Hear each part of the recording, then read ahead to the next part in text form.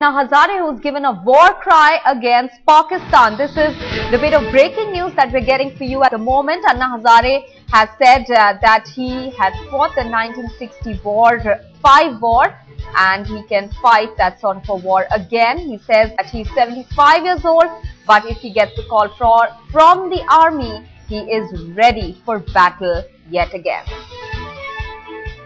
Pankaj Kelkar, our correspondent, now joins us with more details. Pankaj, can you elaborate exactly what Anna Hazare meant by this and in which context was he exactly talking?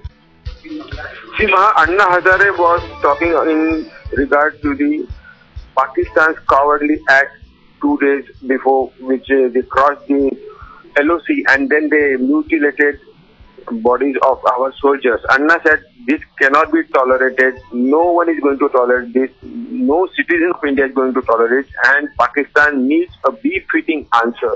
They need to be told what happened in 1965 war, and we should again wage a war with Pakistan, give them a befitting answer, and if time comes and our country, our army needs Anna Hazare is ready to go on the border and fight with Pakistani soldiers. Pankaj Kelkar, many thanks for getting us all those details. Anna Hazare's war cry there saying that strict action, stern action should be taken against Pakistan for what it has done to the 2 jawans across the LOC.